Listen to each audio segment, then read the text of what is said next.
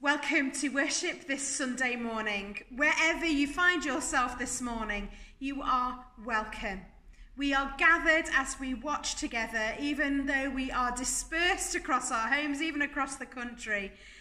We worship the risen and living Christ. Alleluia, Christ is risen.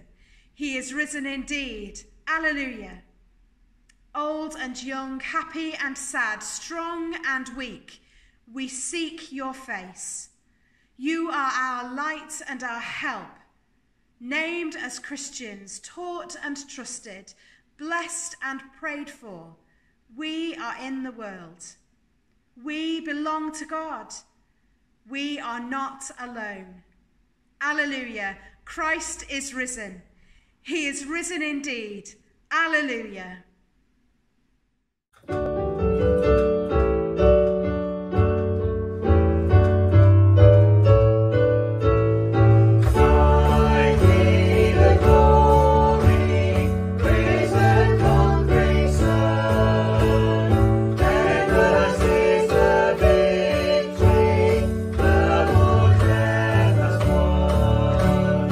Angels in bright raiment,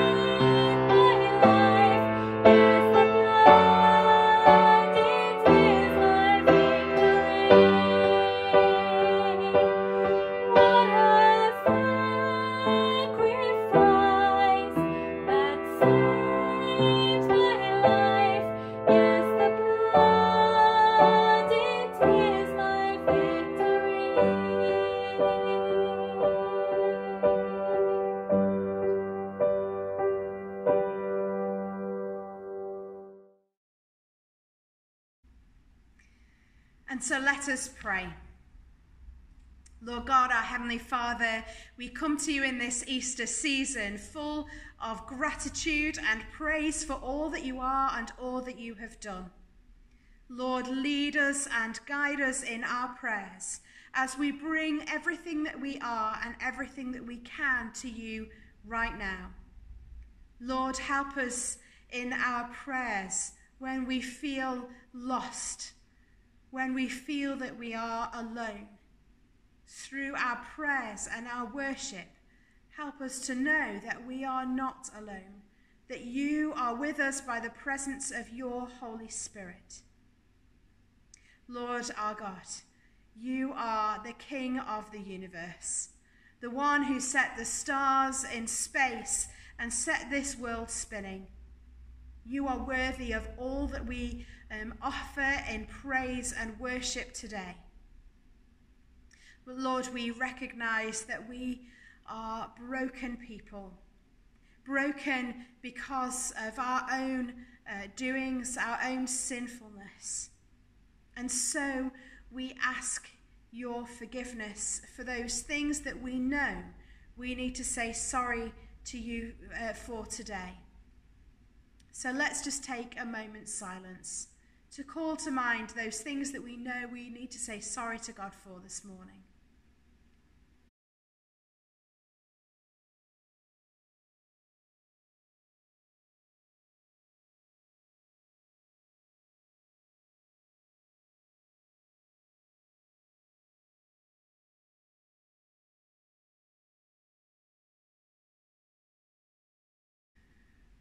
Lord, in your mercy, you hear the words of our confession. Help us to know the truth of your cross.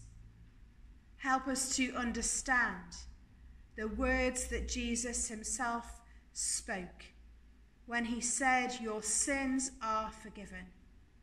May we truly know and understand those words. And Lord, help us to go from this place of repentance, this place of turning away from our sin.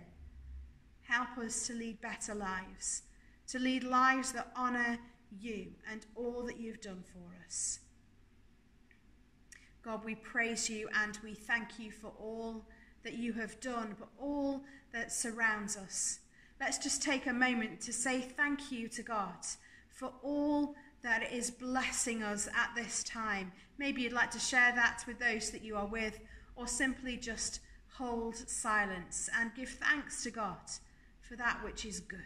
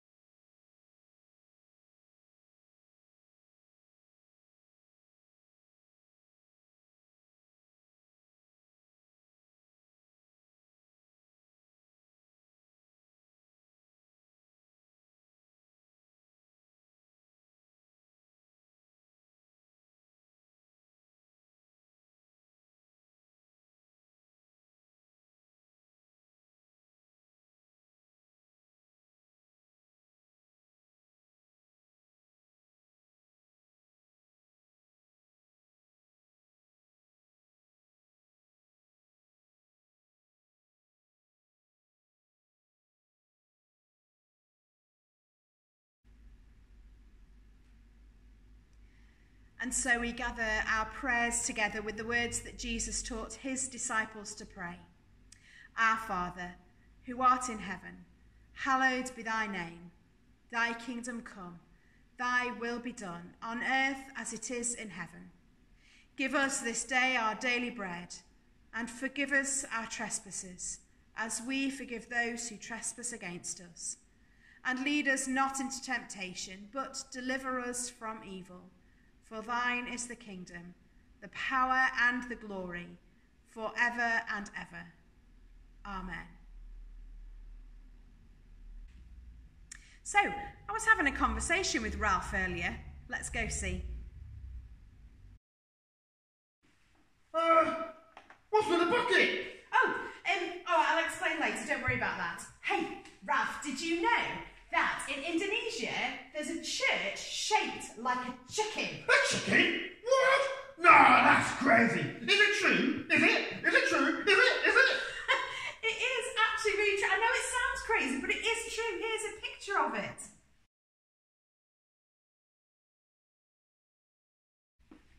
Wow, that's nuts. And did you know that there was once a chicken that laid a square egg? Really? No, I don't believe it. No, well, I don't really believe that one either, but I read it somewhere. But there's no proof or evidence that it actually happened.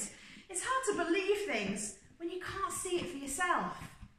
That's like that Thomas print from the Bible. Yeah, it is. After he'd seen Jesus die, he could not believe that he was alive again until he had proof, until he'd seen it with his own eyes.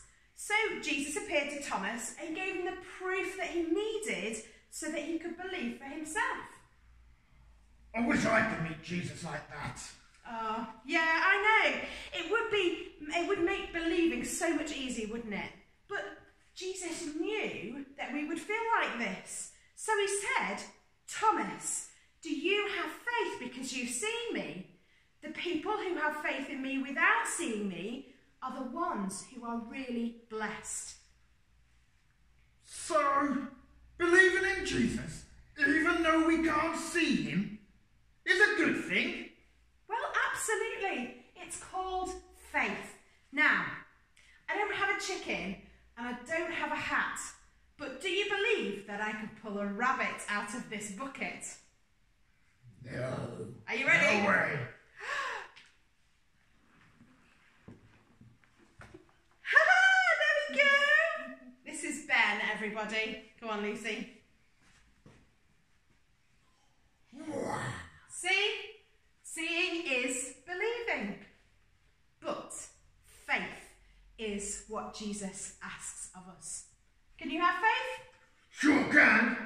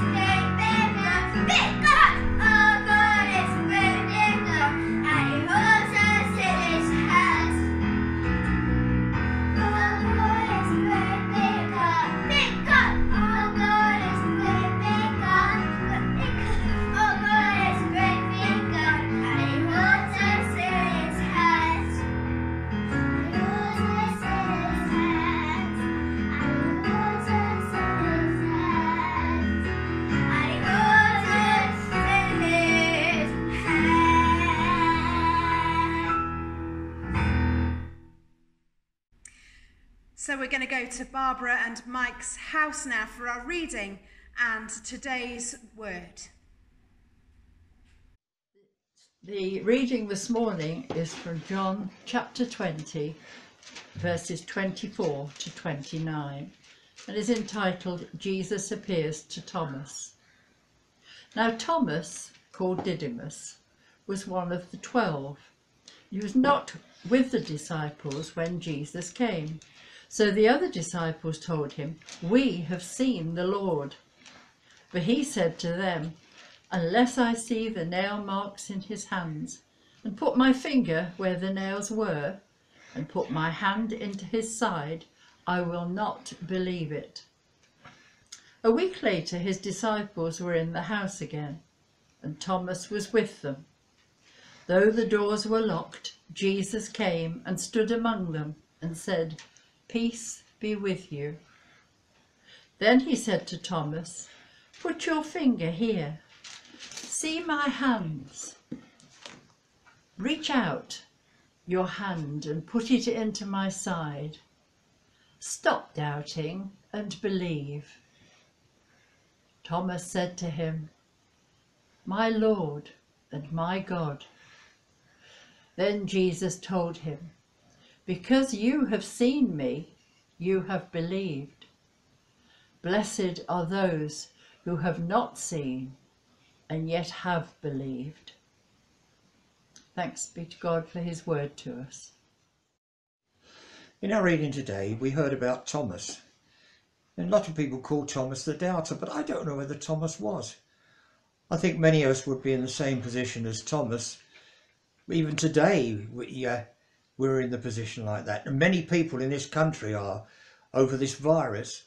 Many doubt that they'll get it or it will affect them. Thomas, well, we don't know quite why Thomas wasn't with the disciples on that resurrection morning, or resurrection day, when Jesus appeared to the disciples. The disciples themselves were fearful of what was going on around about them, so they'd locked themselves up in the room where they'd had the Last Supper with Jesus, and Jesus came to them.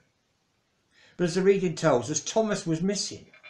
Why was Thomas missing? Nothing tells us why. Perhaps he lived in Jerusalem or one of the villages nearby, like Bethany or that. But he wasn't with them. But when Thomas came back to be with them, they told him all about Jesus being there.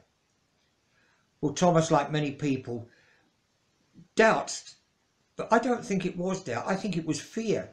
Fear of what had changed. I can remember a while ago, about 1997 I think it was, I was rather fearful of flying. I'd never flown long distance, just a short hop across to the Isles of Scilly. And here I was going off on 14 journeys by aircraft. A few days before, I'd been given a book.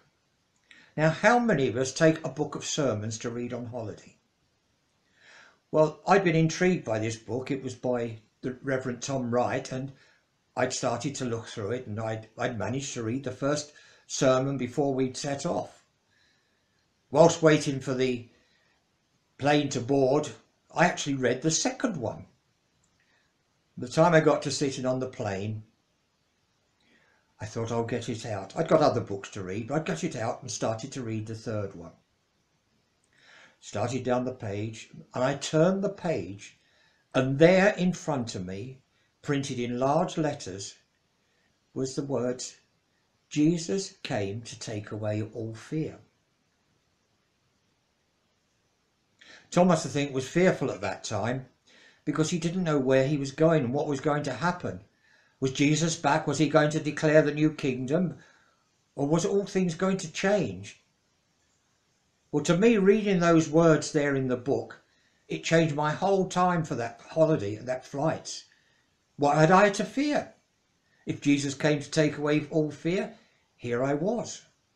Off I went. No problem at all. If anything happened to the aircraft, I would be with Christ. If it didn't, I was going to have a wonderful time visiting places. But Thomas didn't know. He doubted that Jesus actually managed to come in that room, but I think the depth of it was the fear that all things were going to change. Then the next week, 1 week later, the disciples were there again. Thomas was with them. Jesus came to them again and immediately turned to Thomas and said, Thomas, reach out your hand. Our Bible doesn't tell us whether Thomas did, but Thomas knew it was Jesus straight away.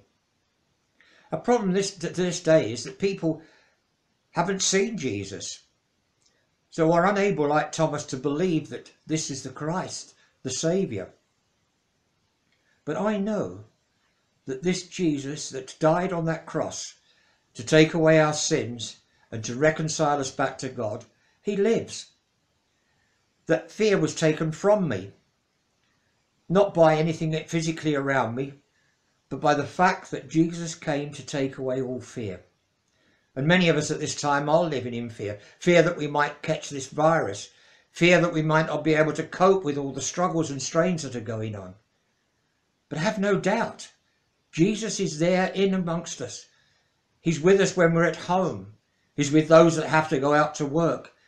He's helping, guiding and strengthening us each and every day.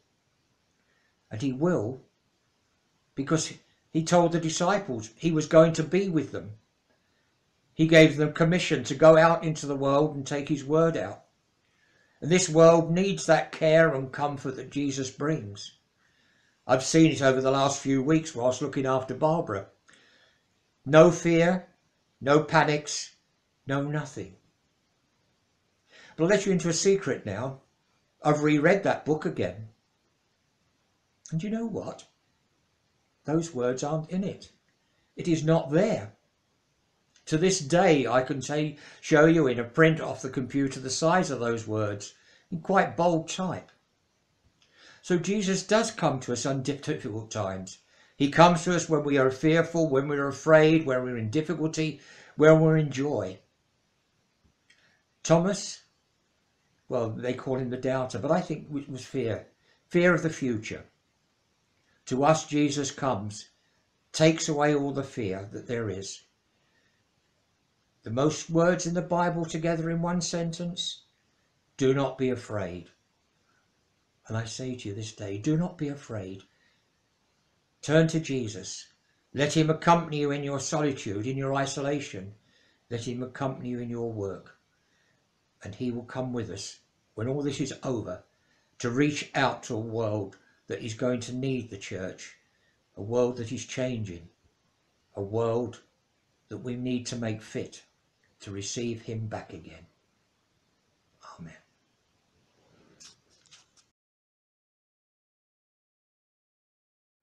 There is a Redeemer, Jesus, God's own Son, precious Lamb of God, Messiah, oh, Holy One. Jesus, my Redeemer, name above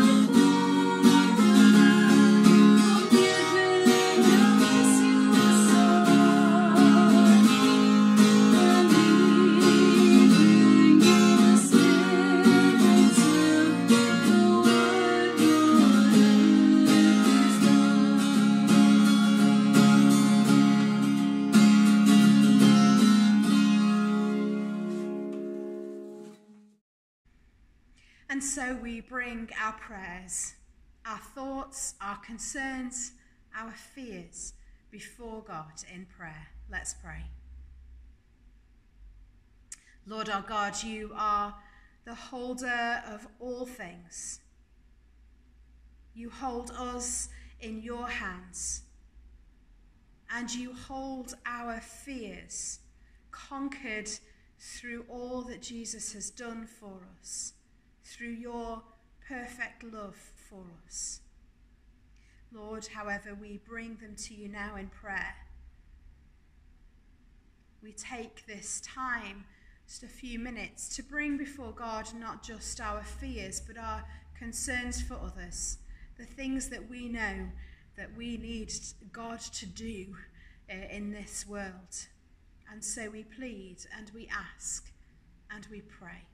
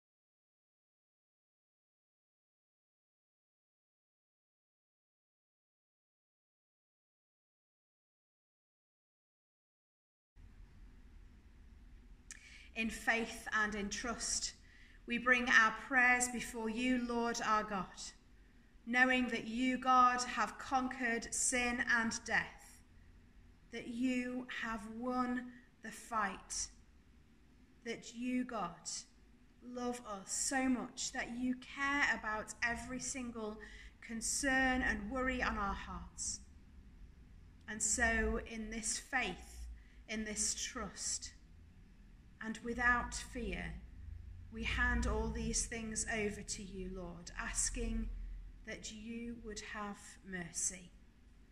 And so we pray in the precious name of Jesus Christ, our Lord and Saviour. Amen.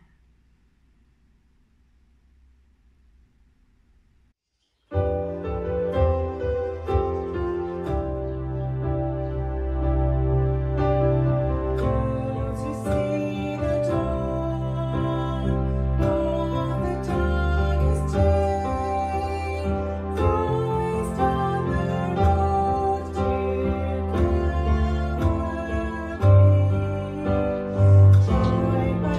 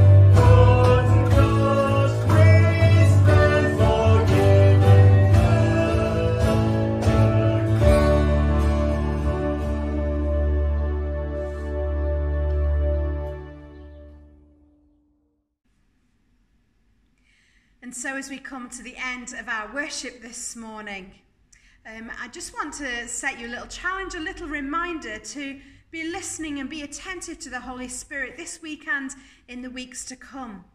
And so if, as you're just thinking around your daily, whatever you're doing, and a name pops into your head, then let's maybe think that might be a little prompting from the Holy Spirit just to contact somebody. Give them a call, write them a letter, send them a text or an email, whatever it is that you do. Because we are all in need of communication and contact with other people. And it can be a long time between occasions where somebody phones or you receive some contact like that. So just really encourage us all to be thinking, who can we just drop a note to or just drop a line to, or whatever it is this week.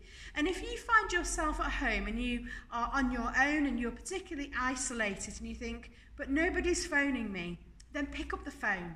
Pick up the phone and phone somebody. Let us know. We can arrange for people to be contacting you on a daily basis if needs be.